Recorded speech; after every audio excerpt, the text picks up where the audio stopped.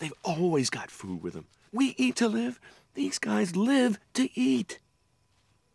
Let me show you what I'm talking about. Bruce Willis stars in Over the Hedge as the voice of RJ, a crafty raccoon who cons his way into a family of animals to show them the way over a mysterious hedge that has cropped up during their long winter sleep. Willis describes the character.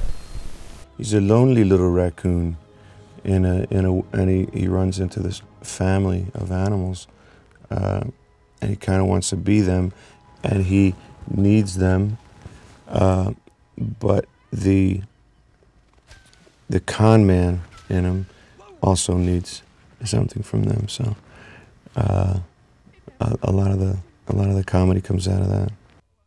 The other animal voices are Garry Shandling as the practical turtle Verne, Steve Carrell is a hyperactive squirrel Hammy, Wanda Sykes is Stella the sassy skunk, and William Shatner is the melodramatic possum Ozzie.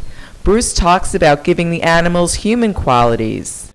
It's a funny thing to see human characteristics grafted onto animals.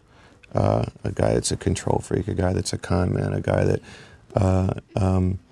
is scared to death of everything. When you have really good writing, it's easy to be funny.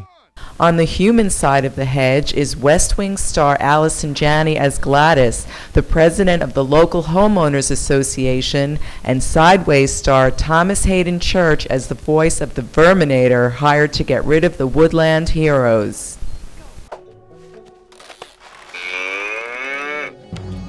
She's supposed to be a cat. Put it on cat. Maybe the cat likes a cow. Let's hope the cat likes a cow.